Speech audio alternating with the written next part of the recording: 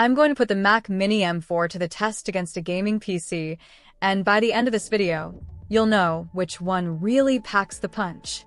Enjoying the ride? Hit like and subscribe to join our amazing community. Now, let's dive right into today's topic. When it comes to computing power, Macs and gaming PCs are usually seen as two separate entities, each catering to different needs and expectations.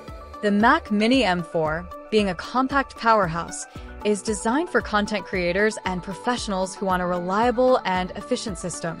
On the other hand, gaming PCs are built for, well, gaming, and are typically associated with high-performance hardware. But what if you're a creative who also loves gaming, or a gamer who needs a reliable system for content creation? Can the Mac Mini M4 keep up with a gaming PC in terms of performance, or is it better suited for more specific tasks? Today, we're going to find out.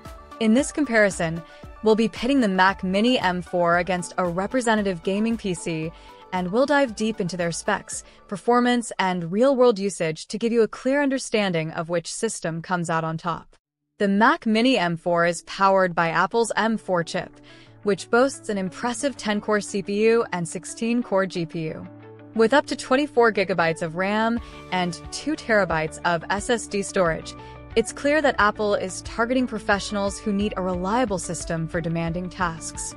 On the other hand, our gaming PC is equipped with an AMD Ryzen 9 5900X CPU, NVIDIA GeForce RTX 3080 GPU, 32 GB of DDR4 RAM, and 1 TB of NVMe SSD storage. This beast of a machine is designed to handle even the most demanding games at 4K resolutions. When it comes to raw processing power, the Ryzen 9 5900X is a clear winner, with a boost clock speed of up to 4.7 GHz compared to the M4 chip's 3.2 GHz.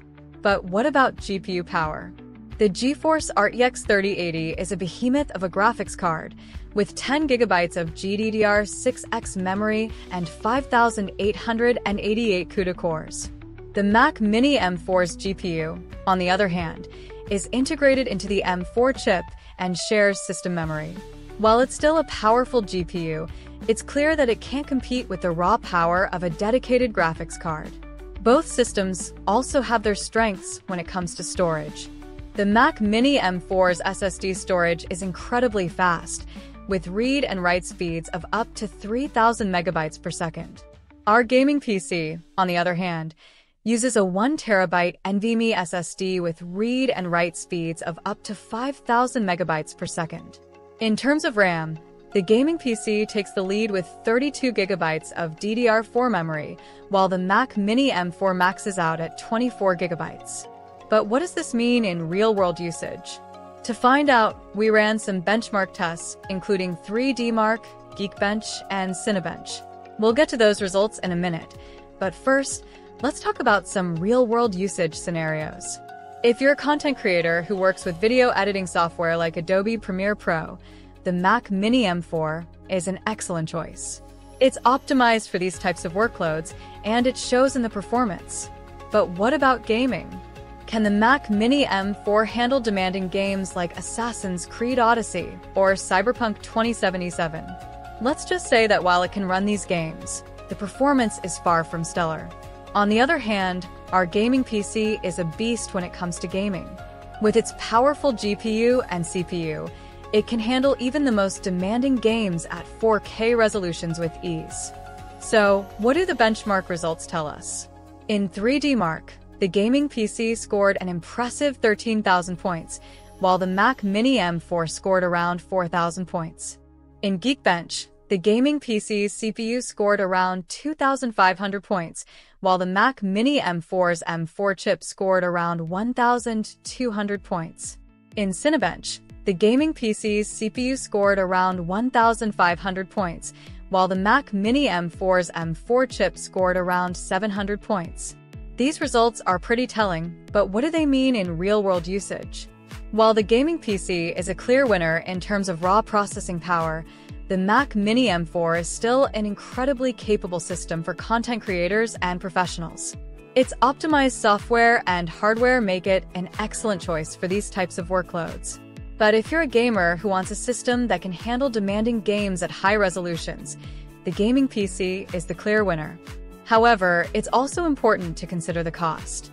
The gaming PC we built for this comparison costs around $2,500, while the Mac Mini M4 starts at around $800. So, what's the takeaway from this comparison? If you're a content creator who needs a reliable system for video editing, 3D modeling, or other demanding tasks, the Mac Mini M4 is an excellent choice.